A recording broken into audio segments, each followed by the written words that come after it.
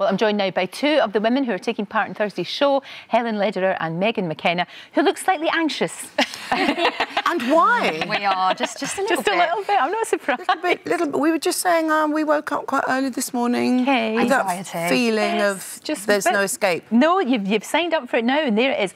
Brilliant cause, fantastic thing to do. Why is it so important to you, Helen, that you wanted to take part in this? For me personally, you don't say no to Colleen because that's the end, isn't it?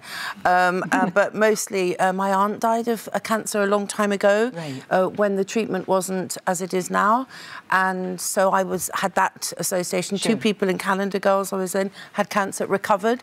So it's about recovery, isn't it? We're sort of focusing on recovery. Absolutely, and spotting the signs early and just being a bit more in touch with your body. And being aware. Indeed, absolutely. That's the point, and then we have to dance. How are you feeling about it? Because, you know, there is this thing, you have to be, I don't know about so much confident about your body, but just accepting of your body. Yeah. Very challenging. It has been a challenge. I mean... But for you, you're gorgeous. I mean, I'm not... You're gorgeous too. I have to say, I can take that on the swiftly. Chin. I tell her she's gorgeous, but what's interesting is that you're as anxious as the less overtly gorgeous in the group. It's hard, like, actually, you know, standing and having to get your boobies out. Indeed. I'm not the most confident girl. Even when I'm around my friends, you know, I'm not really one of them girls that just wax them out. I've always been a bit more Why would you wax them out? I don't know. Anybody wax them I mean, you know, when you're with your friends and you're getting changed, I don't know, I've never really been that person to be like that. So this is definitely a challenge for me. And we've had a practice run, and neither Megan or myself actually did it. It was a very small group of people, so you could actually see them up your nostril. Or no, rather they could see up your nostril. And that's more challenging. Apparently we're going to have like 2,000 people. I don't know which is... Yeah. But the thing is, it has to be done. There's no escape. And just thinking about it is not helpful. So I just pretend... Got to be brave this year. This is the year of bravery, and just do it because it helps. No, it does. But it may not be aesthetically the best thing in the world, but so be it. No, I think it's a brilliant thing to do. Why not? Why not? You know, it breaks down loads of barriers. Would you do it, Lorraine? Could you just come on the day and just kind of I don't know scoot on stage for the I salute you. I really, really do. I honestly don't know that I could do it. I really don't. It's so nerve-wracking. It's the sisterhood. You've got other girls with you there. Yeah. And when there's something about doing something like that on your own that is absolutely terrifying. But if everybody else is doing it with you, on your own, suddenly it becomes not quite so scary. Impossible on our own. On your own. Could you do it on your own? No, I couldn't. I mean, when we've some of us have had down moments, we've all kind of come together as we're all like family, and it's so lovely. And obviously working with everybody has been so lovely. Helen's lovely. She's great. I try and be lovely, and then I sulk. I have my little moments of snacking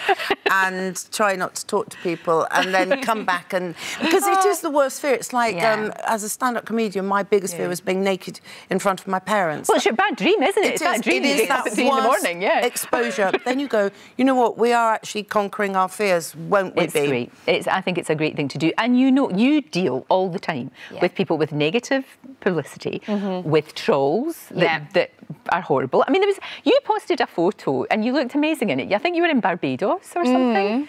And somebody had to go at your feet. I know. Somebody said you had weird feet. I mean, for the love of God. I can't win. Your feet, by the way, are fine. Thank you. And, I think there was this time the story come out, I had 6 toes. I was like, no, I have 5 toes on each foot. And then, you know, I can't believe you got the feet up. Yeah, it's ridiculous. It's ridiculous. I feel like, you know, the trolls can be really, really harsh on me. So I suppose that is making me feel a lot more nervous for the show. But in a way, doing this surely is one way, is the best way to combat all of that negativity.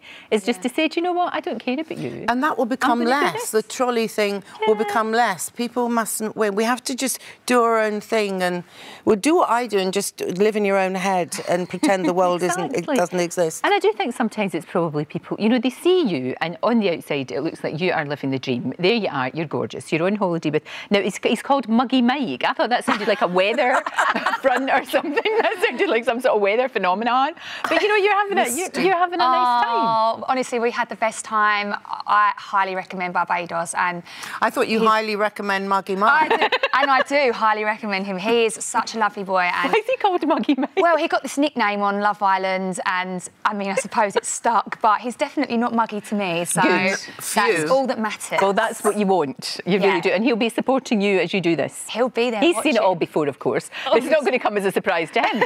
We're suddenly being very open, Lorraine. What are you saying about their relationship?